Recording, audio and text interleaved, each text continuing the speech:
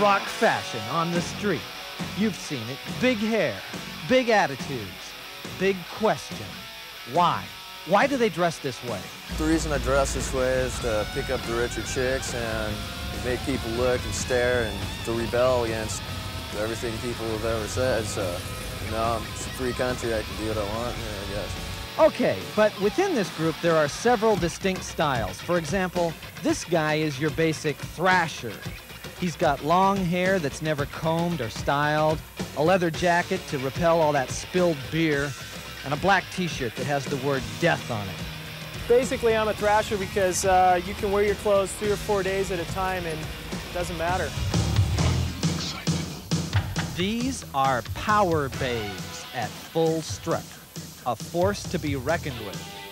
Now there's the matter of their hair. To be a power babe, you got to have the big hair. If you don't have the big hair, you don't cut it. You also need the wet look. Lots of lace with vicious heels. Fingernails have to match the outfit, and chains don't hurt. At least they don't hurt yet. I'm a power babe because I like to walk into some place and have every guy in the place drop at my feet, and it does happen. Get in town. We got fancy clothes. And then there's the male equivalent, the glam boy, with moose abuse hair, that hint of eyeliner, multiple scarves, huge hoop earrings, with jewelry on feminine pink. Too feminine? The more you look like a girl, the more you get. To get the right clothing, you need a store like Experience. Owner Jim Hadley knows his customers. My store is for people with egos that want to be noticed. He's up on all the latest trends. It's just that holy effect.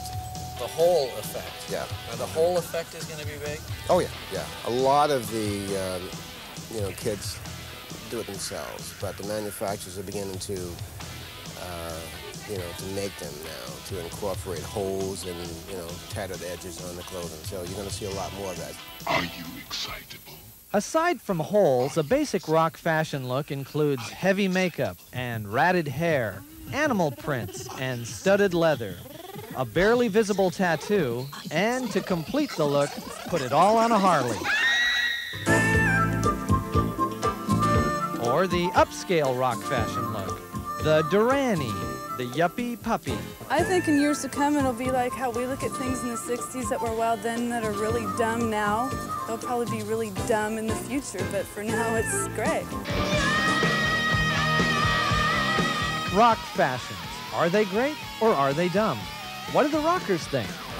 I don't know. Yeah. Yeah. Huh? Yeah.